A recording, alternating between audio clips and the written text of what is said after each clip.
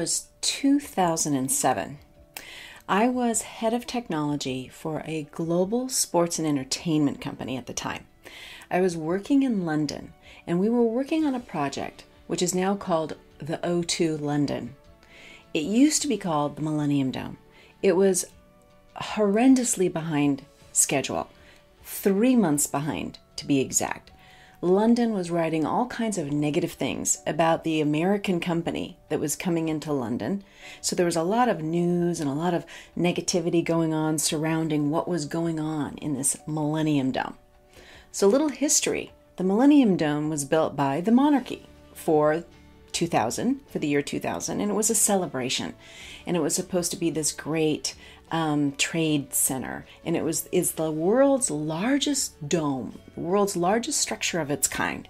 But it was a huge dud, and for 5 years it sat doing nothing. And finally, we as an American company got involved, and we decided to create an arena and a whole entertainment district within the dome. But nobody outside of the project really understood what was going on.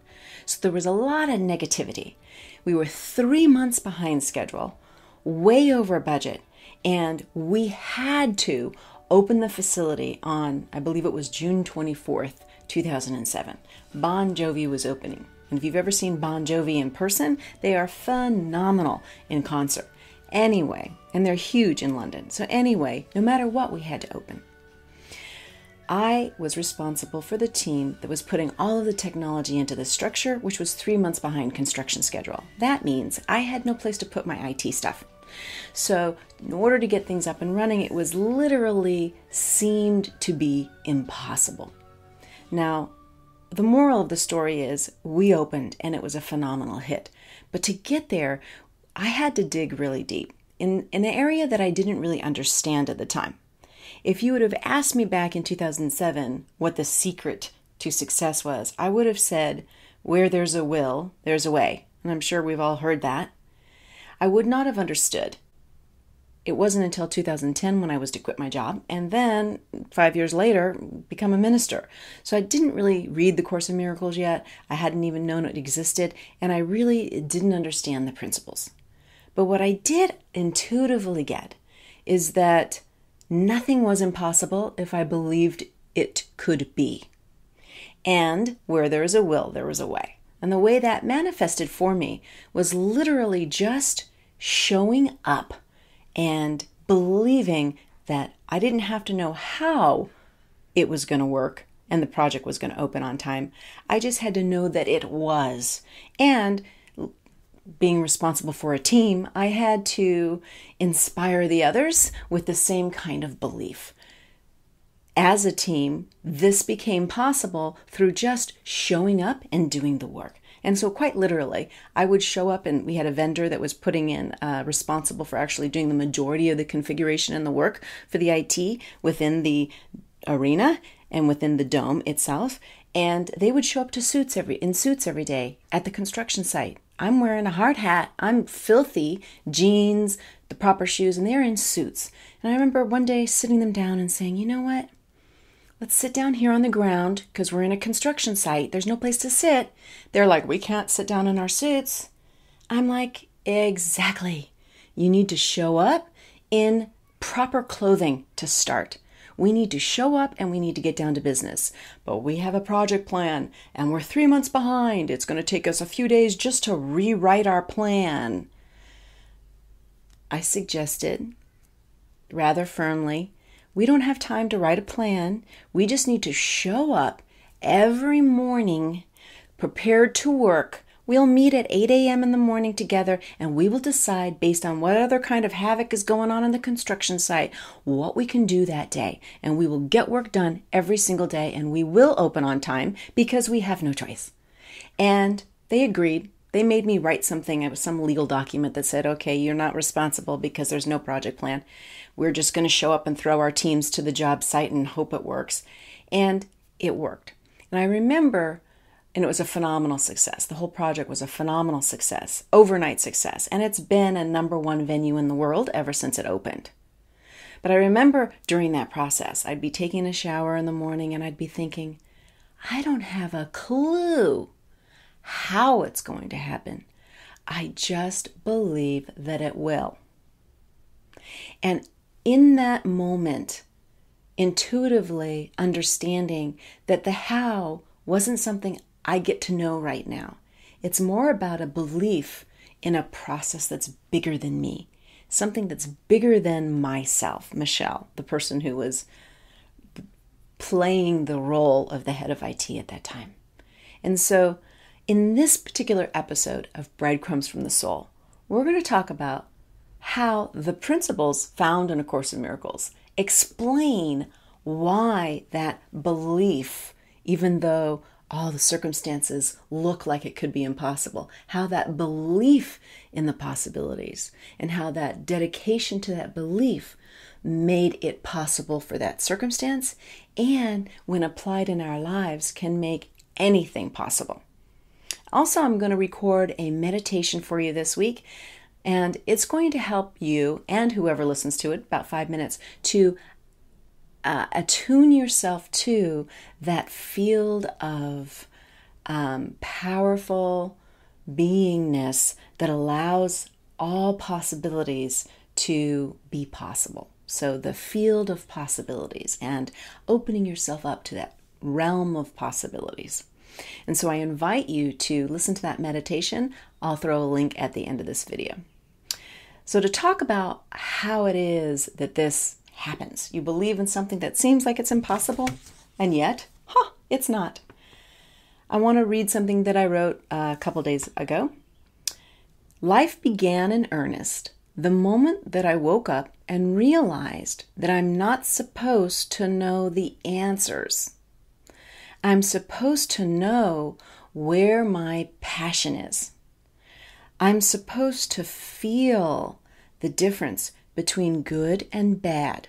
And when something feels good, I'm supposed to follow it.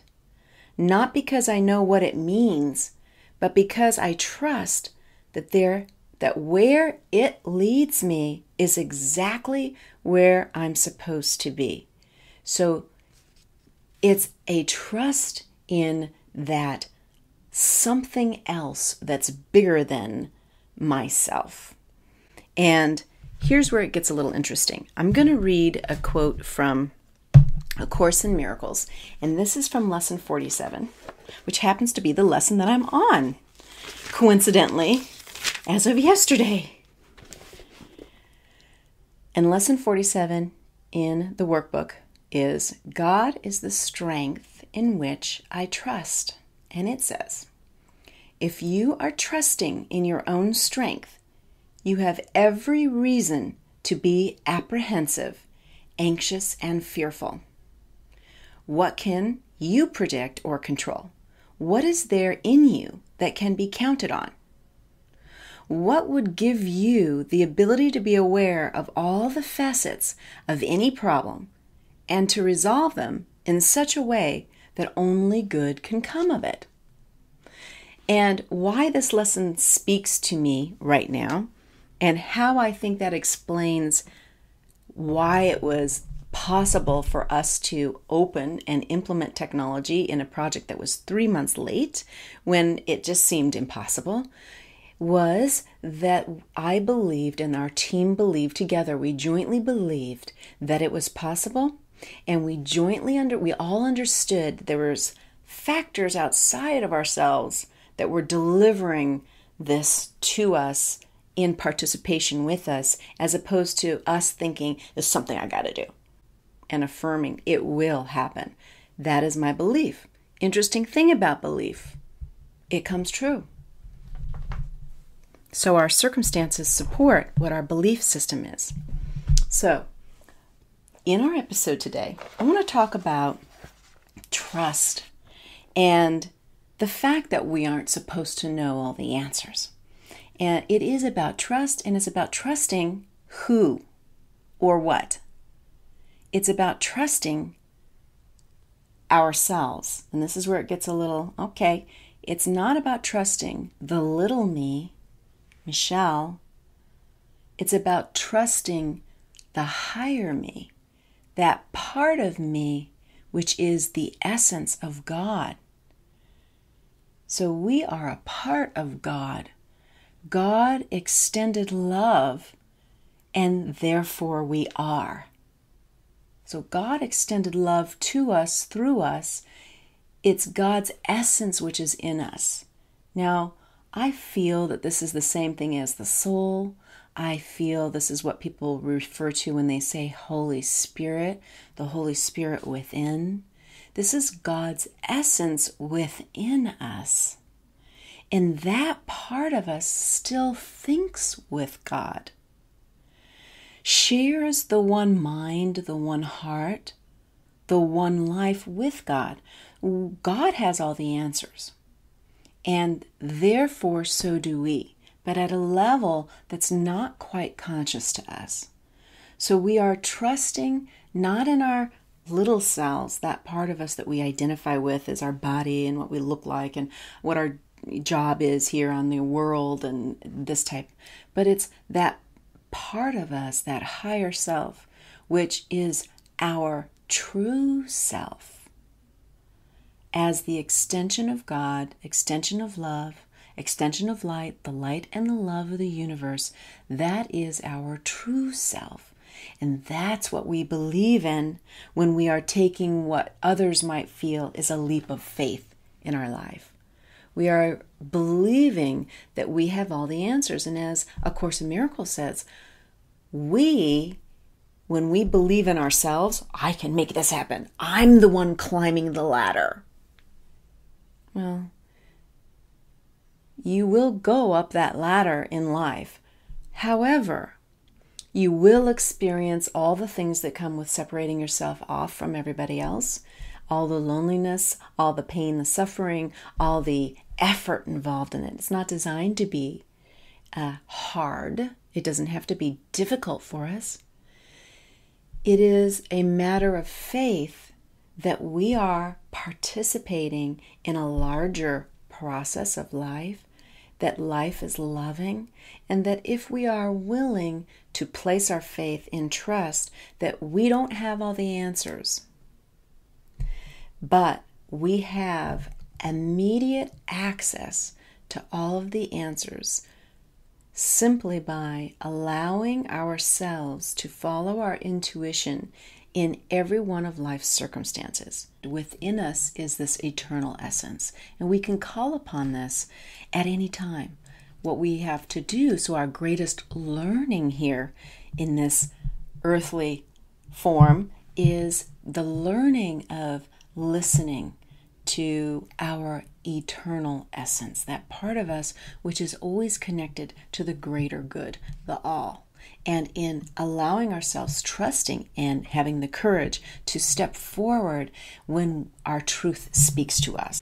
And the important thing for us to know is that the answers, God's answers, are loving answers. And we as humans, we are limiting ourselves to only this earthly experience. So I only know what Michelle knows. I don't know everything that my neighbor knows. I simply don't. They come from another country. I don't know what they know. I haven't had their experience.